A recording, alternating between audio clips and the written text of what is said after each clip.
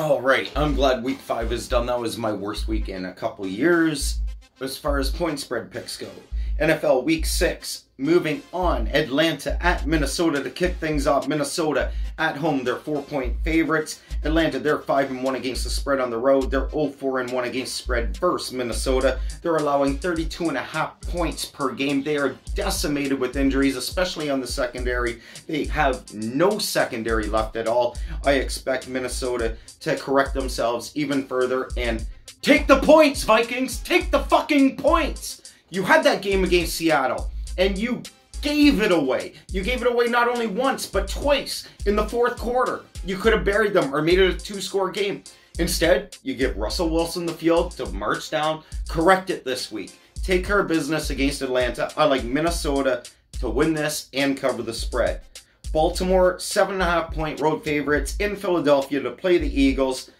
Gary, the worst linebacker I've ever fucking seen. Roethlisberger can get all the credit in the world for doing whatever, but he saw what every single Eagles fan saw, and anybody who follows the linebackers or defensive side of the ball closely. Gary has been targeted 23 times this season. Quarterbacks have completed all 23 passes with a perfect QB rating against him. So as soon as Claypool lined up against him in the slot on that 4th touchdown of the game by Claypool, why the fuck was Gary still on the fucking field for 1, Schwartz, and 2, Roethlisberger, you could almost see him laughing. He knew where he was going right away.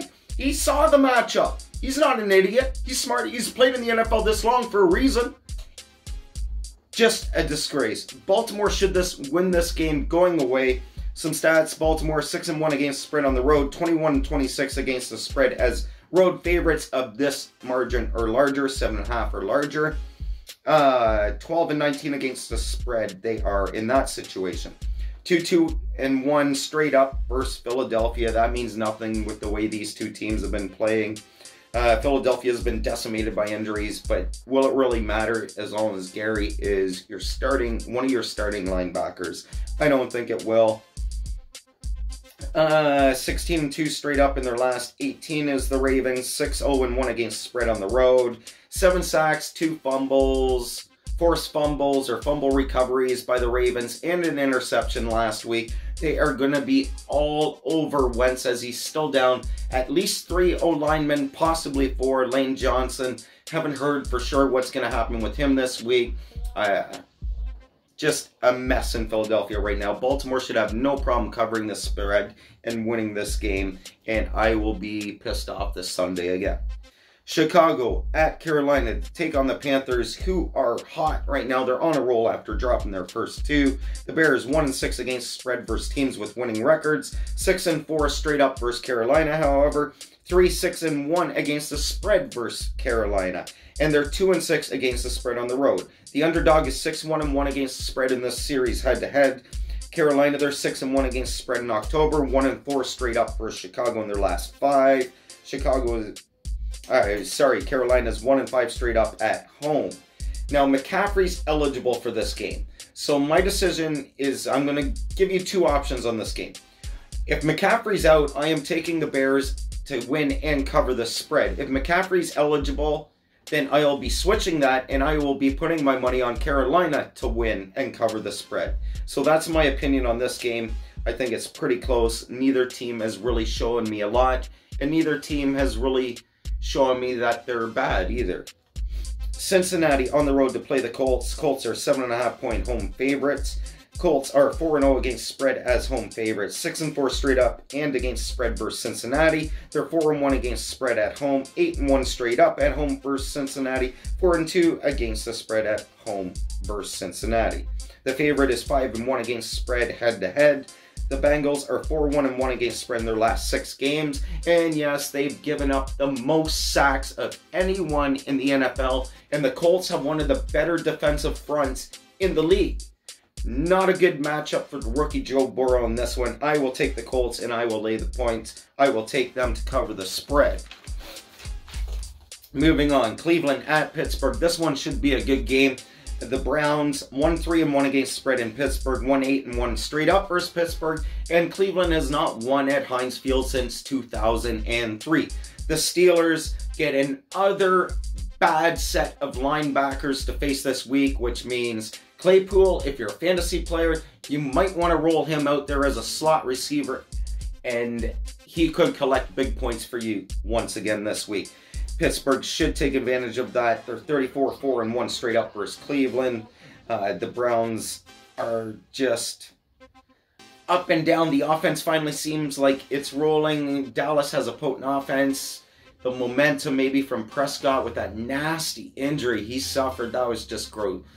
Absolutely gross. I kind of chuckled to myself watching the Cowboys and Eagles last Sunday, like, just the luck of these two fucking teams the last 2 years. Like, they're already two of the most injured teams in the NFL, and then you see Prescott go down for the Cowboys. As much as I hate them, that is just ridiculous what these two teams have gone through. Anyways, Pittsburgh and Cleveland. I like Pittsburgh to win this game. I like Cleveland to cover the spread. I think this is a field goal game. I don't see Pittsburgh really blowing anybody out unless they can take full advantage of Claypool against the Browns linebackers. Denver at New England. Denver is 9.5-point road underdogs. The Broncos are 5-0 against spread on turf. The Broncos are 7-1 against the spread in October, 3-7 against spread versus New England though. 9-4 against spread in their last 13 overall is Denver, and they are 0-5 straight up and against the spread in New England. The home team is 7-2 against spread. Favorite is 7-3 against spread. A lot of this dates back to when Brady was with the Patriots. Cam Newton, he's healthy. How much of it is the layoff from being affected with COVID going to hurt him? New England's 7-3 straight up and against spread versus Denver. Locke and Lindsey will be back for Denver on the other side, so they get their starting running back and starting quarterback back. So both teams will have their starting QBs in the lineup after layoffs. I think that New England wins this game, but way too many points. I think Denver will keep it close, or at least within 9.5.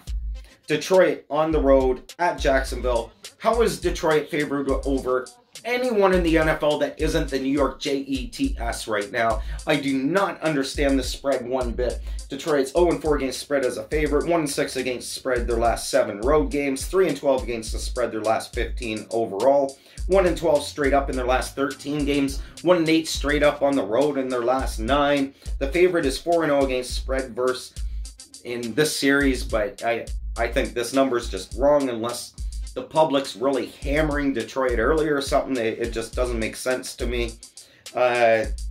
Teams are 3-3 straight up and against spread in the head-to-head in the last 6 in this series. Jacksonville should get Miles Jack and I can't remember whether it's CJ Henderson or DJ Henderson. One of the Hendersons is probably going to return to the lineup for the Jags this week. The other one I'm not sure about, as they are both injured and out. Shark should be playing the rookie wideout, and that should make the difference in this game. I think Jacksonville wins this game by more than what Detroit is favored by, so I like Jacksonville all around in this one. Houston on the road in Tennessee. Tennessee with that big blowout on Tuesday night over Buffalo. It did not look like the layoff affected them. It looked like a bye week for them where they had extra prep time for some reason. Houston, they got off the schneid, new coach. Was that the adrenaline? Can they keep it going moving forward? I'm not sure how much support I have for Houston right now. They are 12-5-1 against spread versus Tennessee, however. 11-5 straight up versus Tennessee, 1-5 against spread in their last 6 games. The favorite is 9-3 in the head-to-head series. Home team is 6-2 against the spread in the head-to-head. Tennessee 6-2 straight up at homes, 7-1 straight up their last 8, 3-6 against spread at home versus Houston. I don't care. I like Tennessee to win this game, but Houston to cover. I see this as a field goal game. The ground game of Tennessee will just chew up time on the clock and keep the game a lot closer, no matter how good the offenses play or defenses play for either team. I think this is more like a field goal game. Tennessee pulls out the victory. Washington on the road to face the Giants. Wow, what a battle here. I bet everybody's run their TV and their betting sites to place money on this one or place their eyeballs on this game. Washington is 2.5-point road underdogs. They're 1-4 against the spread versus the Giants. 2-5 against spread in New York. 1-6-1 against spread their last 8 games. The favorite is 4-0 against spread in the head-to-head. 20-8 straight up versus Washington are the Giants, 6-3 against spread in their last 9 games. I will take the Giants in this one, and I will take them to cover the small spread as well. I see this as a field goal game. I won't be wasting my time with this game with money, with my eyes, in any shape, form, or fashion. I'll check out highlights and look at stats and stuff like that, but really this game means nothing to me. I'd stay away from it at all costs. But I'll take the Giants on both for the sake of my video. The New York Jets on the road in Miami, another game I am not going to touch and not going to watch at all. New York Jets, 10-point underdogs. They're 0-5 against the spread, 0-3-1 against spread in Miami, 0-4-1 against spread versus Miami, 4-19 straight up on the road, 15-6-1 against spread in Miami. If you want to go a little further back, the underdog is 4-1-1 against spread head-to-head. Miami 5-2 against spread both at home and overall. In their last 7, they're 4-1 straight up versus the New York Jets. Miami, man, I don't know how they're favored by double digits though. Like, put it to like 6 or something. Like, how is this number 10? I know the Jets are bad. I know they've been blown out, but what is Miami showing to deserve anywhere close to a double-digit favorite? I don't care who they're playing. Miami, I think, should win this game. Touchdown max for me. Jets hang around, keep it within the 10. Green Bay, 1-point favorites now on the road at Tampa. Rodgers versus Brady. Here's a couple stats for the two QBs. Rodgers is 24-18 against spread as an underdog. When I originally wrote this, they were the 1-point underdog. Now it's flipped to Green Bay, a 1-point favorite. A lot of the public money has been hammering the Packers, as I might as well. Tampa Bay Brady is 43-21 against spread following a loss. They lost to the Bears last week. That tells you Brady's going to bounce back. Now, Tampa Bay, 2-4-1 against spread their last 7 games, 1-7-2 against spread at home. 7-2 straight up at home versus Green Bay is Tampa Bay. They seem to be able to get it done against the Packers. The road team is 162 against the spread in Tampa Bay games since 2009. So that tells me to take the road team. All these stats, you can lead them anyway. You can look up so many different stats to really sway your decision in any form. I'm pointing out the ones that stick out to me. You guys make your own decisions. I'm just giving you my opinions. Green Bay, I like Rodgers. I think Green Bay has shown me more this year. And with a 1-point spread, I'm not afraid to take the Packers on the road to win by a point. I think this game is a field goal game. You can flip a coin, but I'll roll with Rodgers and the team that's showing me they are unbeaten so far this year, as opposed to the quarterback who couldn't remember it was fourth down. LA Rams, 3.5-point road favorites in San Fran. And other team decimated by injury, the 49ers. They're down, 4 cornerbacks. Who else I got it written down here? No pass protection versus Aaron Donald this week. Yeah, 4 cornerbacks, 2 edge rushers. Oh my goodness, that just spells a nightmare if you're Jimmy G coming back. Could he be pulled early 2 games in a row since his return?